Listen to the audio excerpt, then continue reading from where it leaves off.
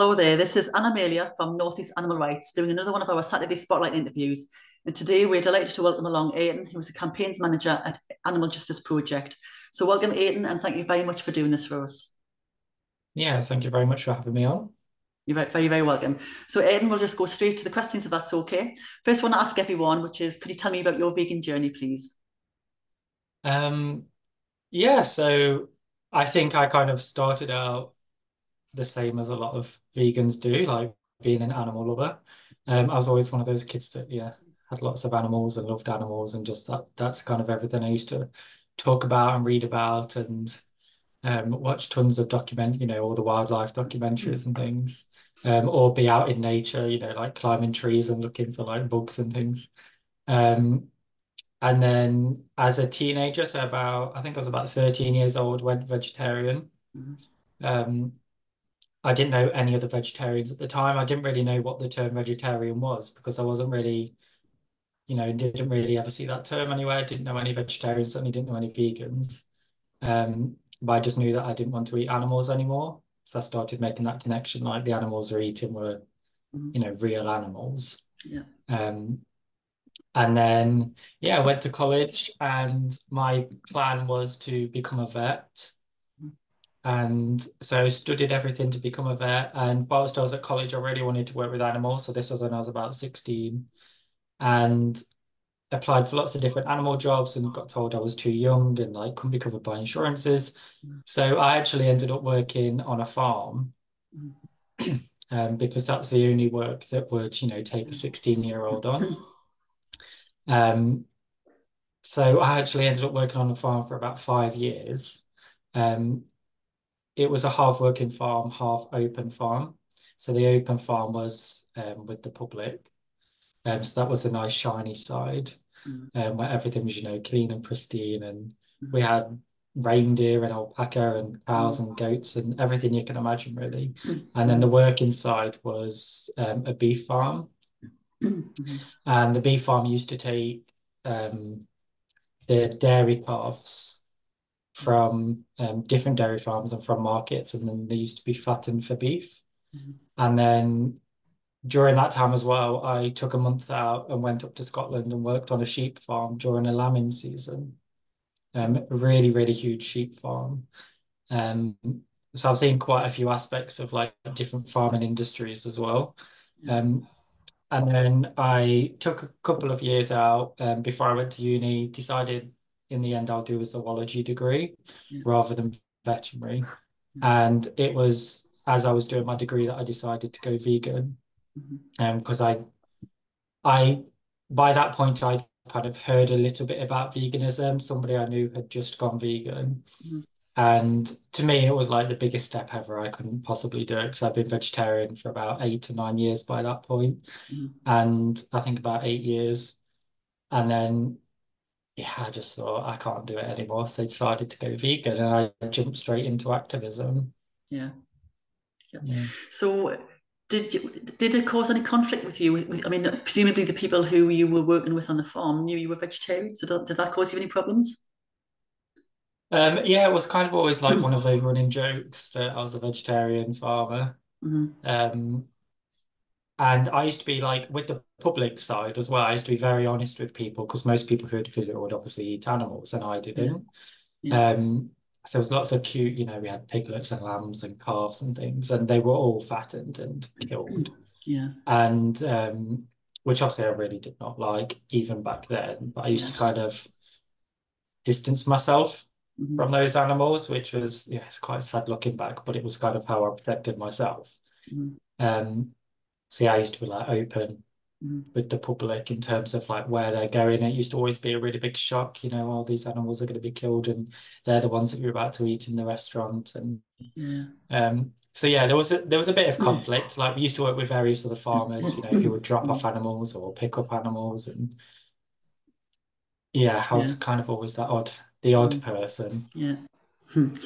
So, can you tell me a bit? I mean, you've told us obviously kind of like your background so far. So, what about how did that lead you into working with in animal rights and where you are now with Animal Justice Project as a campaigns manager? So as soon as I went vegan, within a couple of months, I was out doing activism. Hmm. I was really looking Oh, you frozen. You frozen. Hang on. called Nottingham Animal Right. Yeah. Sorry, 2 seconds. Sorry, you just are you there? Yeah. Sorry, it's all right. It was just a little bit of a flicker there with the internet there. Back on. Oh, You were talking about okay. Nottingham. Yeah, is it still recording? Yes, it Sorry. is. Yeah, Okay. yeah, Um, yeah, so I moved to Nottingham and there's a really well-established animal rights group here yeah, called Nottingham Animal yeah. Rights. They've been going for over a couple of decades now. Mm, Um, so I started doing activism with them and they were super active at the time. yeah, So we were doing outreach events and things and protests like every single weekend, a couple of times a yeah, week yeah. usually.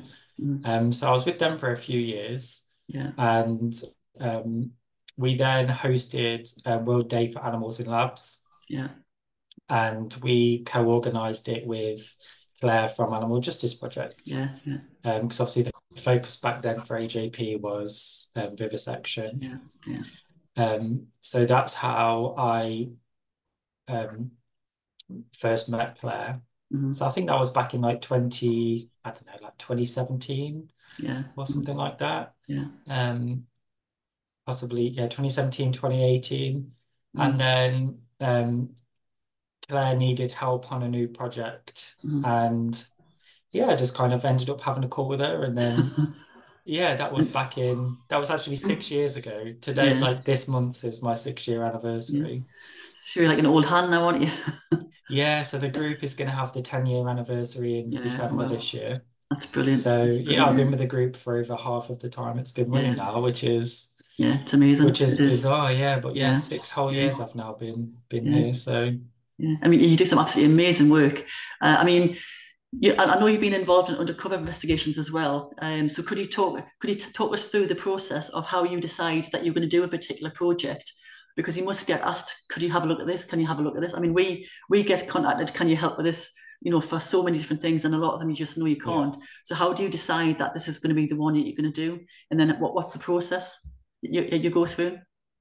Yeah, so it varies a lot.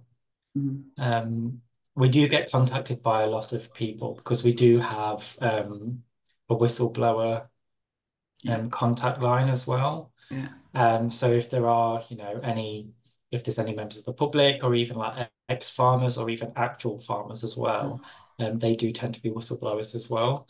uh, Um, so they might report certain places. mm, So that might be somewhere that we look into. But what we tend to do is we look at kind of where the industries are at, uh, like industry trends, what uh, supermarkets are doing, yeah, um, various things like that. So, like, if there's any like big commitments, for example, that the industries are promoting, or mm, um, whether, an industry is on decline and it kind of needs mm. a bit more Bit of a pressure to push, kind of keep yeah, going in that direction. yeah.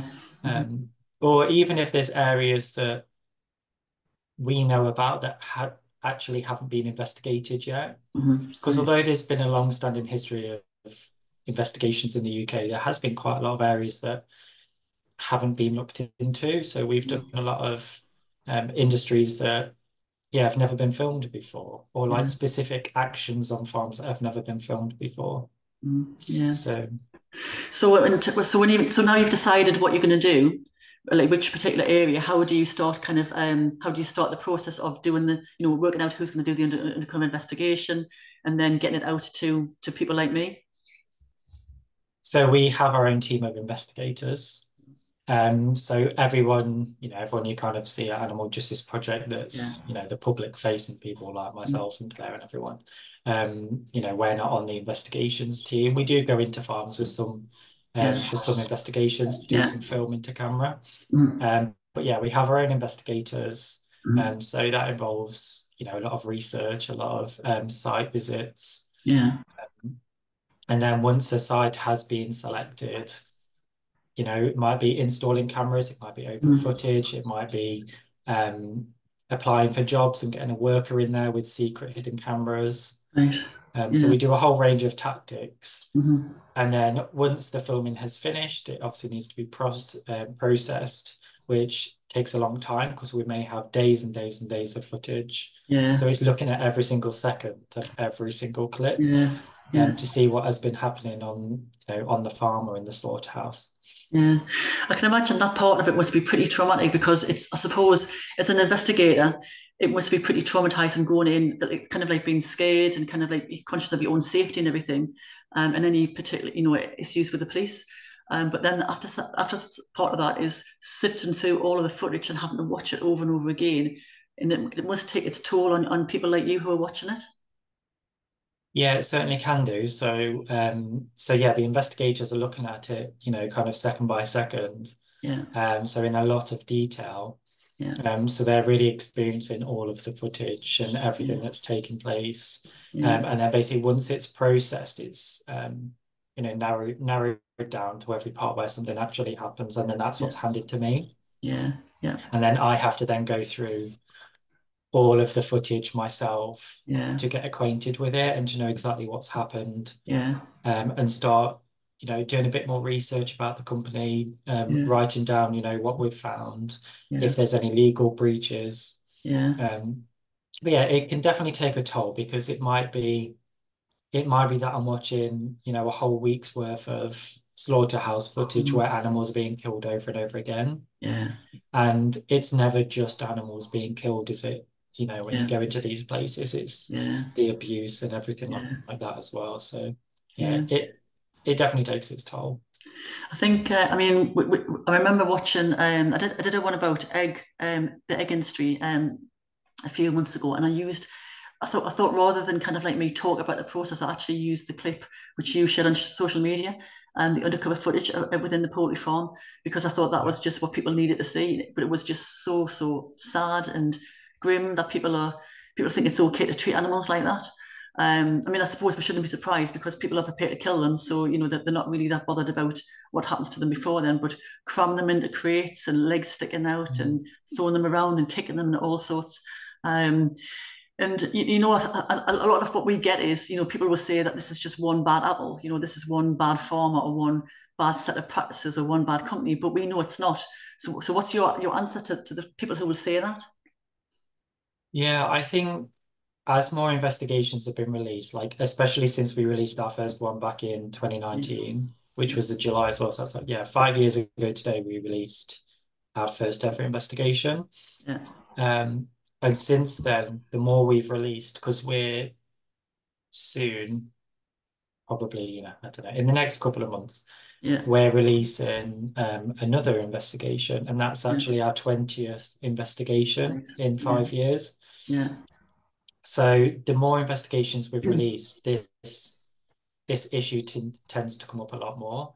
That yeah, whole bad apple story, yeah, especially within the media, yeah, and the response from the industry as yeah, well, yeah, and assurance labels, RSPCA yeah, assured, etc. yeah, mm, Um, so we actually think about this from the very beginning. mm, So you'll probably notice the last quite a few of the last investigations that we've done haven't just been one single place. yeah, Um, we go to multiple places for one single investigation, and they're all mm, included yeah, in the same release.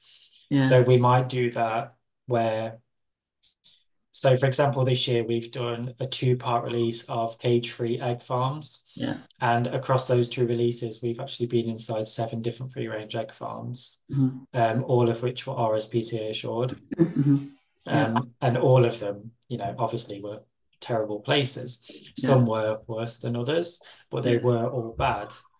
yeah, Um, the other thing we did with that investigation as well, we targeted farms that were either ran by or associated with people from BFREPA.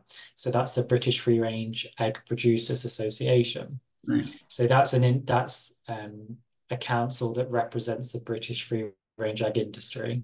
mm, So yeah, they should be the top of the top farms as well. mm, mm, Again, they were all RSPCA assured. yeah, Um, so we went for multiple farms. We went for those that should be at the top mm, and but run by people that represent the mm, industry itself as yeah, a whole, yeah, and at the highest welfare assurance label attached to them. mm, And that investigation was carried out over many months. yeah, So it's yeah, like a time, it's the number of locations, it's the assurance scheme, it's the yeah, industry council, and mm, the number of farms itself. mm. So And we do try to yeah, tackle that issue before we mm. actually begin. I think it's really important that these sort of investigations take place because um, I know that the industry will say and the public will say as well that it's just an example of one bad apple. We hear it over and over again, like Panorama when they did the big expose on the dairy industry. The farmers were repeatedly saying it's just one bad apple. This doesn't reflect Yeah, common practice. So it's important that you are able to go into multiple farms, multiple organisations to prove that it's not, and it's repeated right across the board. Um, I mean, that's not to say that every single farmer who has animals is going to abuse them. However, what we always say to people is these animals are still going to be killed. They end up on yeah, exactly the same kill floor. They have the same, they're not, they don't go to sleep. They don't go to sleep peacefully. They all end up in exactly the same place, whether they're free range or whether they are caged or intensively farmed as well. yeah, Um, exactly. And the catching of the animals is exactly the same, no yeah, matter what assurance label they have or if they're yeah, organic. The yeah. transportation is still exactly the same, and the Yeah. slaughter process. Yeah. So really, the public are kind of they're being fooled because obviously the big fancy market and the Happy Egg Company and the Laughing Cow and Mhm. all this sort of stuff. These animals are willingly giving up their body parts and secretions, and they're absolutely fine to do that, and it keeps them healthy. But we know that, like you said, literally from the time that they're taken to slaughter, it's the catching of them, the transportation, the offload on the other end. One pig or a free range pig is no different to an intensively farmed pig. And that was something which we used when we did some outreach at the weekend. We used some footage from Pignorant, and Yeah. we showed the free range pig being killed, and people were absolutely horrified to know that that was a free range farm. And we said Mhm. that, well, not only that, obviously when the pigs are going to slaughter, they're treated exactly the same. So you're absolutely being fooled. So I know you've got a big campaign out at the moment, and I presume that's going to go on. Keeping on pressure on the RSPCA, and I know Animal Rising are doing something similar, but not in the same way. Yeah. So would you like to tell us about the RSPCA campaign as well, and why you're doing that? Yeah, so we've always had a focus on RSPCA assured, Mm-hmm. because we do go after, the highest welfare typically Yeah, for our investigations. We yeah, have a few investigations that kind of go for the industry standard, uh-huh, the typical intensive farms. But most of our work is the high welfare end, so it's either yeah, RSPCA assured or it's organic, uh-huh, or some small independent uh-huh, family-run business, for example. yeah, So we've released 5 investigations so far, yeah, over the past 5 years that have been RSPCA assured. yeah, Um, so that's from farms to depopulation to transportation and slaughter as well. uh-huh, And we, because of the big anniversaries this year, so RSPCA's 200th yeah, birthday, yeah, RSPCA Assured's 30th 30th, yeah, birthday, yeah, um, yeah, they've been on our radar for a couple of years to do yeah, something when it comes yeah, to their anniversary, yeah, because we knew by then we'd have even more releases under their assurance label. yeah, Um, so yeah, we've got a petition at the moment that's running. yeah, I think there's like over 7,000 people have signed it so far, which is really, really good. yeah, Um, yeah, we've been working alongside Animal Rising as well. So, we mm, do have regular catch-ups with them, yeah, to know exactly what they're doing. To hopefully then our work can complement each other. So yeah, obviously we are taking slightly different yeah, angles. yeah, Um, we co-hosted an action as well outside of RSPCA's yeah, headquarters, yeah, which like over 100 activists attended, yeah, yeah. So which is that was brilliant. was brilliant. Yeah, Yeah, it was brilliant really for an good. activism event Yeah, these days, isn't yeah, it? it is. It is. Um, I know. yeah, getting Yeah, 100 people. yeah, Um, so yes. yeah, we've been running online actions as well. So Mm-hmm. we've been doing a Twitter storm or an X storm. Mm-hmm. So on that day we had um, so like when you're running a Twitter storm, it's people are sending their. I'm sure you know this, but Yeah, for yeah, people we've that done it. don't, Yeah, yeah, we're doing it. Yeah, we're doing it. We're supporting yours. Yeah, Yeah, so like people are posting kind of pre-written tweets on their own accounts, Yeah, so they count as individual posts. yeah, So every single time RSPCA assured, and yeah, actually the CEO of RSPCA were being tagged in. yeah, Um, so between ourselves and our supporters, over mm, 1,500 posts were sent out yeah. That's brilliant. just Yeah, within a few hours on that day. yeah, yeah, And then we've done a second action as well, where we've targeted all of their social media, where people were mm-hmm. commenting on all of their posts, Yeah, referring to our investigations, promoting yeah. our petition, and calling on them To drop it. um, to drop our SPCA Yeah. short. And then this week we've just done Mm. Google reviews as well. Mm. So So we've, I mean, I know exactly the ones you're talking about because I've been doing that on our pages, like putting posts out, on all of like, basically every time the RSPCA puts a post out, putting something like that on this. Um, yeah, but RSPCA assured, I mean, obviously, ultimately, you want no animal farming at all, and the RSPCA assured scheme, I suppose, it's a, um, it's looking at it from like a welfare point of view. yeah. So you're kind of like saying, I suppose, I mean, tell me if I'm wrong here, but you're saying that it's not about we want people to not eat animals at all, but the other side of it is those of you who think this is high welfare, you're being absolutely fooled. So if you look at this is wrong, and then if you look a little bit further, you can see that you don't eat animals at all. Is that kind of like my sort of naive way of putting it?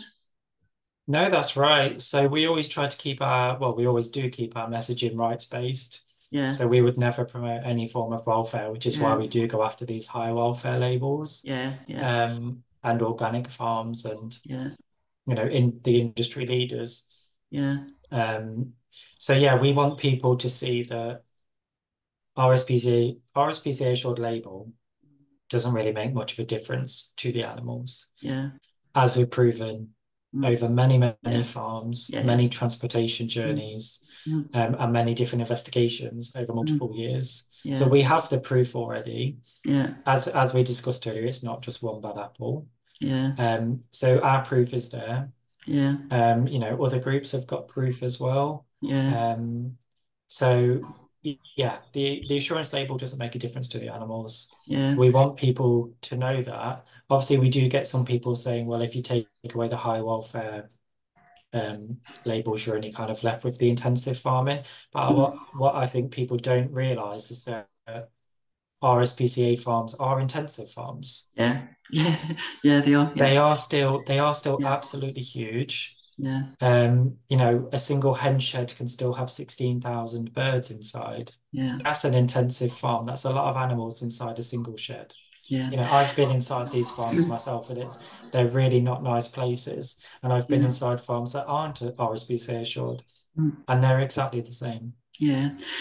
And it's yeah. I mean, I think people think it's kind of like a reassurance for them that they don't want to stop eating animals, but it's kind of like it's okay because the RSPCA, who are this big trusted organisation, they put the stamp on it, Mhm. so we trust them. You know, but Yeah, it's really sad, especially because RSPCA is supposed to be about preventing cruelty. yeah, That's their entire, yeah, that's literally what their name is. yeah, So it yeah, doesn't make any sense that yeah, they're so, we've looked into, this year we released a broiler hatchery investigation, and they mm, were RSPCA assured. yeah, So from the moment those animals are born or mm, hatched, they've got this label on their heads already. yeah, yeah, Um, every single step is assured, the transportation, the farming, the yeah, hatcheries, yeah, the slaughter, and how the RSPCA can back any of that in the mm, sense of that they want to prevent yeah, cruelty is yeah. just, it's a Yeah, it's joke, just really. yeah, it is. It is. Mm. So you talk about you kind of going into intensive farms and RSPCA intensive farms. So how do you look after yourself when you come out of these awful environments? How do you make sure that you don't suffer from trauma or flashbacks or do you? How do you cope with that? Um, I think it's about balance. Mm, So, every day I'm not processing slaughter footage or visiting a farm, for example, there's a lot of kind of research and writing and creation in the background as well. mm, Um, So yeah, I think it is about balance. When I'm working on an investigation, it will include days of going through footage and looking at Yeah. horrible imagery. And that, that will creep into multiple weeks actually. Mm, With writing video scripts and website content and social media and, mm, creating videos as well. mm, Um, but yeah, I think balancing it out as much as possible. I can mm, feel when I've watched too much footage and it's yeah. starting to affect me, so I'll just stop for a bit and do something else. Yeah. I volunteer at an animal sanctuary Yeah. every week, Mm, um, which is really important for vegans to do if anybody is yeah. watching. Mm, That's something that every vegan should be looking into is to help in sanctuaries because they need the help the most. yeah. But yes, I go to sanctuaries, to a sanctuary every week, Mm, to yeah. kind of balance out with what I'm doing. Yeah. Also, oh, sorry, I'm gonna have a cat walking past. Um, yeah, balance the horrific footage that I'm watching Mhm. by being around animals who are safe Yeah. and Mhm. animals who have been rescued from those situations. Yeah. Because the sanctuary I volunteer at, they've rescued hens from Mhm. egg farms. So, like ones we've investigated, they've Mhm. taken on Mhm. groups of male dairy calves. Mhm. So they actually took on a group of male dairy calves when we were Mhm. doing our big dairy slaughter investigation a few years ago, Mhm. which was it's a strange coincidence, but it was really nice because I was watching Mhm. calves being killed inside slaughterhouses Mhm. for weeks, Mhm. and then going to a sanctuary and kind of spending time with calves who luckily haven't ended up in a situation like that. Yeah. So yeah, I just think it's about balance, and obviously I've got my own um, little animal family as well. Mhm. So just yeah, spending time with them and Yeah. Yeah. yeah, I just think. just getting like the positive side as well as the negative. Yeah, I think, I mean, you're right. I mean, we're spending time with animals is probably the best sort of, not solution, but the best help for us, best medicine, I suppose. Yeah, We go down to Millington's Magical Barn in Wakefield. I'm saying down, we go down there, but it'll be up for you. We go down to yeah, Wakefield, and we support them because they're a vegan sanctuary and Jake does some brilliant work. And some of us are also volunteers for wildlife rescue as well. So that helps us get the balance because when you see those little lives, in your hand or in your cage, kind of like hmm, when you're collecting them, that kind of gives us the this is why we're doing it sort of thing. exactly. I think as well because when we do investigations and when we're working in animal rights, we a lot of the time we're talking about the industry as a whole as well. Yeah. And Mm. obviously there's so many animals trapped within that industry. Yeah. Mm. Um, So it's really nice to be able to bring back and see a positive difference for Yeah. individual animals, Yeah. Mm. because it can be a bit, you can feel a bit hopeless sometimes if you're looking Yeah. at the Mm. broiler industry that are killing over Yeah. 1 billion a year Yeah. just in the UK. I mean, Yeah. those numbers, we can't even fathom what a No, billion even it is looks in like terms no, of I know. individuals. Yeah. Um, but if you go to a farm and, if there's 20 rescued hens, you can Yeah. kind of sit with them and see the individual personalities and just know that Yeah. they're not going to have to go through those horrors ever Yeah. again. Yeah. And they can just live out a really nice life now. Yeah. Yeah. So what's next for you then? What's next for you as an individual or as part of Animal Justice Project? What's going on with you? Um, with Animal Justice Project, we're, as I mentioned earlier, we're currently working on our 20th investigation release, Mm. um, which is, yeah, very bizarre because the I think the second project I ever did with Animal Justice Project was our slower growing chicken investigation back in 2019. Mm. So yeah, to think that we're doing our 20th Mm. investigation release Yeah. now and that Mm. I've worked on every single one is, Yeah. yeah, quite strange to think about really, but it's nice at the same time. Mm. Um, but yeah, so we're working on another investigation release, which we hope it will be out around August, like maybe mid-August. Mm. Um, that's going to include That's going to include a lot of campaign actions, Yeah. so actions that supporters can take as well. So it'll be a really interactive one as well.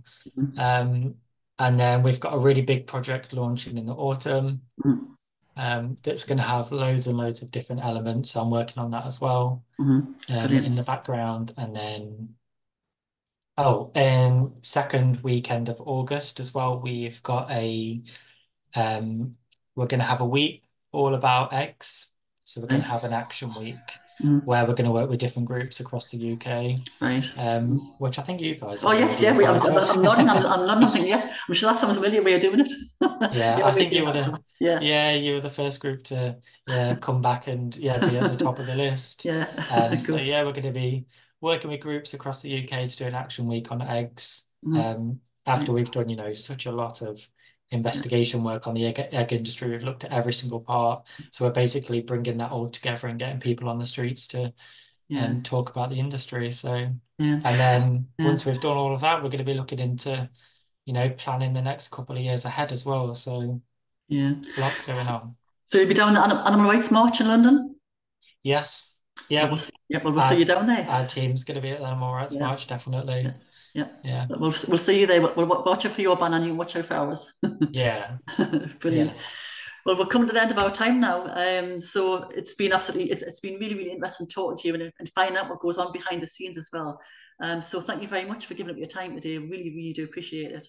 Yeah, So you're welcome. Thank you for having me as well. And thank no, you for no, everything that you do because no, your no. group, like you especially as an individual, but also your group. Oh, thank you. Because obviously follow what you guys get up to and you do so much. I think you're one of the most active groups in the UK. We'll try our best. Um, yeah, so you do so much good work. So Thank you very much. I appreciate that coming from someone like you. So that's great. yeah, So I'm going to sign off now. So this is yeah, Anna talking to Ayrton from Animal Justice Project, saying thank you very much for watching and goodbye for now. right.